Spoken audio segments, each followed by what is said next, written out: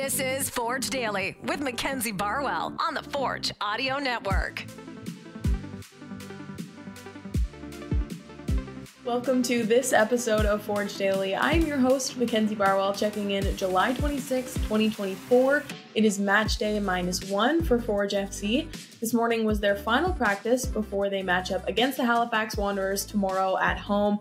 Today, I'll talk about where the Wanderers are at after their 3-1 victory over Valor FC, as well as check in with a couple Forge players after training, including Noah, Garv, and Chris Kalongo. Okay, let's begin with the current form of the Halifax Wanderers because a few players stood out following their victory against Valor, beginning with defender Dan Nimick. He converted 2 penalties into goals, securing the win for them, and just showcasing his reliability under pressure.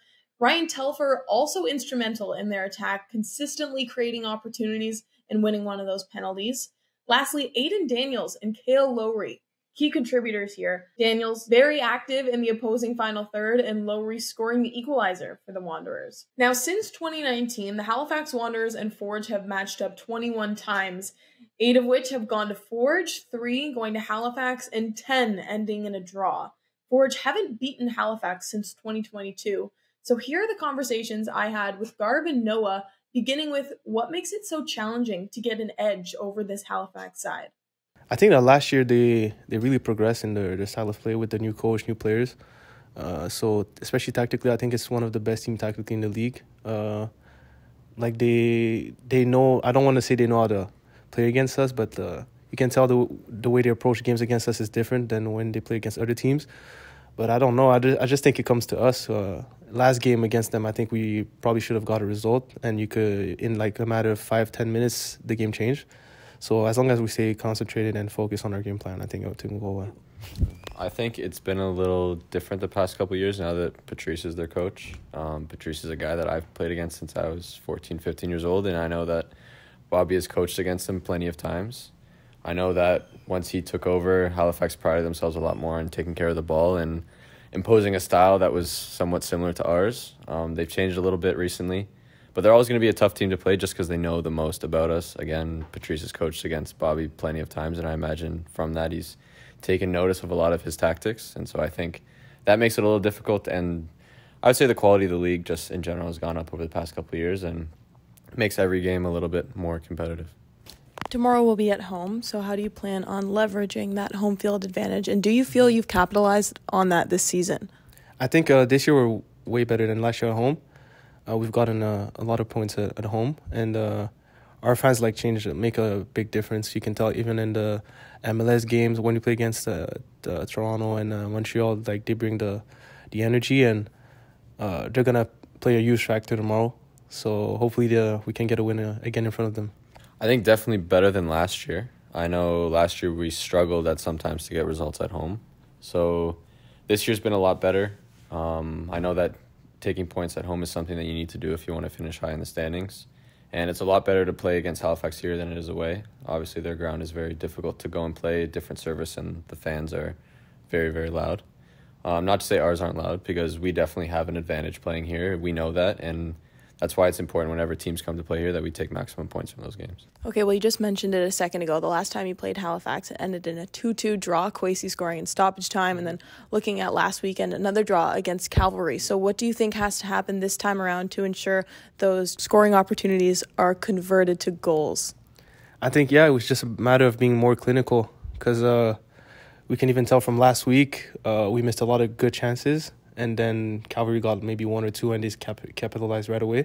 So I think it's just a matter of being more clinical in front of a goal and try not concede on the first occasion that we come up against. So, I'd say being clinical in front of goal and focus defensively. I think last game against Halifax, we all know that it was a little bit sloppy in terms of our overall performance. Obviously, we did create a lot of chances. And, again, if we would have scored earlier in that game, much like the game against Cavalry this weekend, the game probably would have been completely different. But in both games, we came out with a draw. In both games, we found ways to score when we went down. So that's something that we have in our locker. But again, it's something that we need to kind of change the script on. We need to be the team that's starting on the front foot and putting the ball in the back of the net, which I know everyone wants to do. It makes the game a lot easier for us and allows us to really dominate these games, which I think is something we should be doing.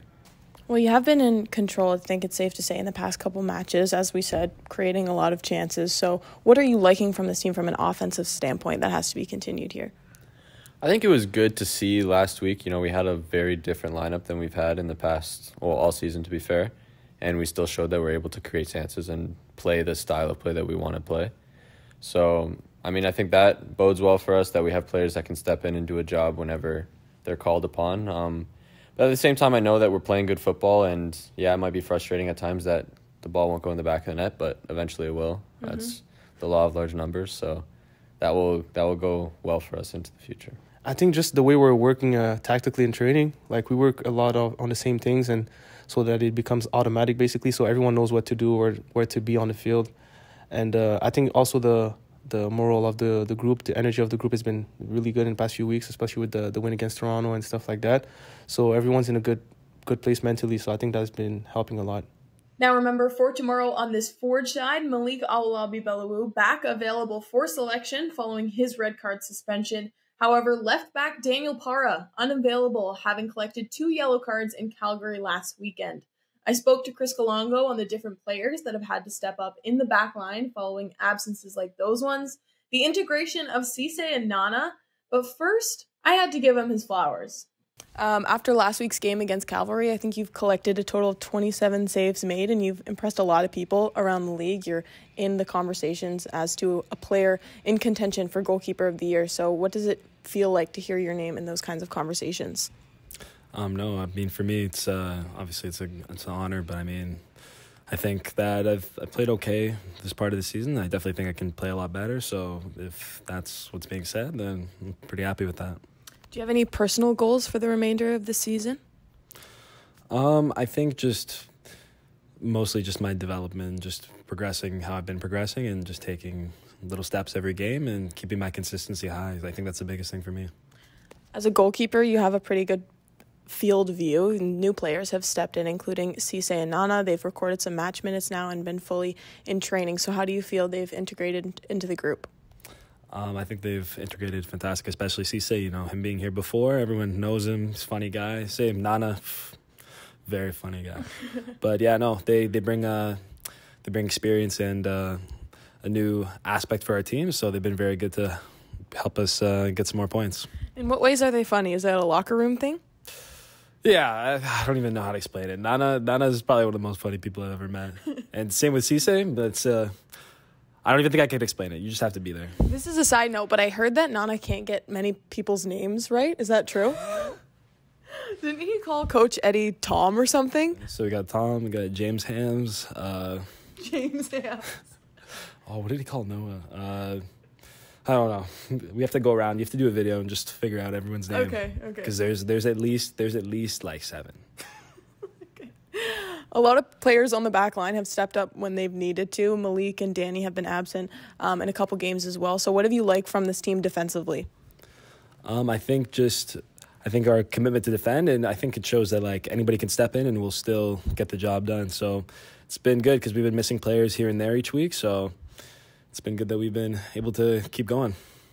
Now, if I'm a Forge defender, I am feeling quite confident in a goalkeeper like Chris Kalongo, who is as confident and as sure of himself as he is. Now, before I wrap up today's episode, I have to mention one other thing, and that is tomorrow's match is Garven Metusala's 100th appearance for Forge FC. So I had to, of course, 1, congratulate him, and 2, ask him how it feels.